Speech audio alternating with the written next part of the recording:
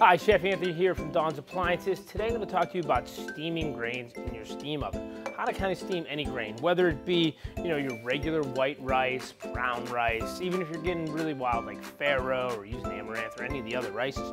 Really, you have to know your ratios, whether it be 2 to 1, 3 to 1, and you need to know how much liquid you have. So the easiest way is, you can just look it up or, check the box you are.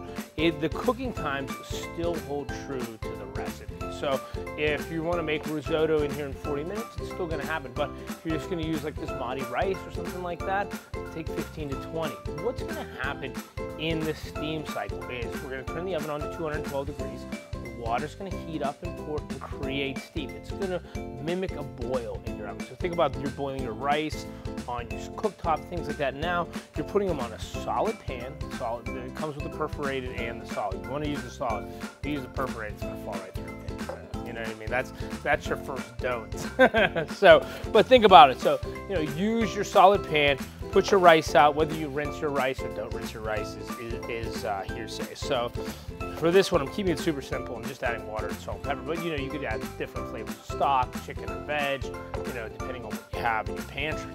Seasonings as well. So, I'll just go with a little touch of salt and pepper on this one. Okay, and I have this measured out. This is a 2 to 1 ratio. Okay, so 1 part rice, 2 parts water for everyone following along. I mean, it's a simple question, that could hinder. But look at that. See, it holds it really nice. And sometimes you might want to stir it, yada, yada. But I leave it like this because what's going to happen in the steam setting is the convection fan is going to go on and it's really going to circulate the whole oven cavity, right? So, super easy. We're going to pop this in. This is going to take 20 minutes and we're going to have great plum juicy rice. So, the only don'ts I always say is, sometimes people can overcook it. So make sure you put a timer on it. Make sure you follow your ratios. Make sure you follow the recipe because that's really where you can mess this up. If you don't put enough liquid in, it's too dry.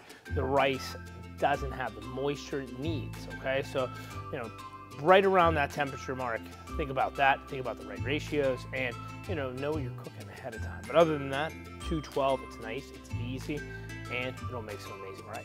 So let's do it.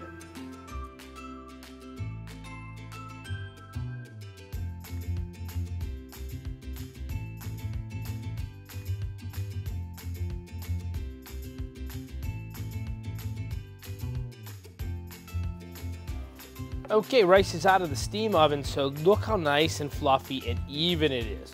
That's the great part, and the double in size. So any rice will either double or triple in size, depending on it. So I just grabbed a couple forks just to show you this. Look how cool that is. Nice fluff of the rice, but it looks great, perfect consistency. And that's the ease of using a steam oven for your rice. Just an amazing piece. Hope you guys enjoy this. I will.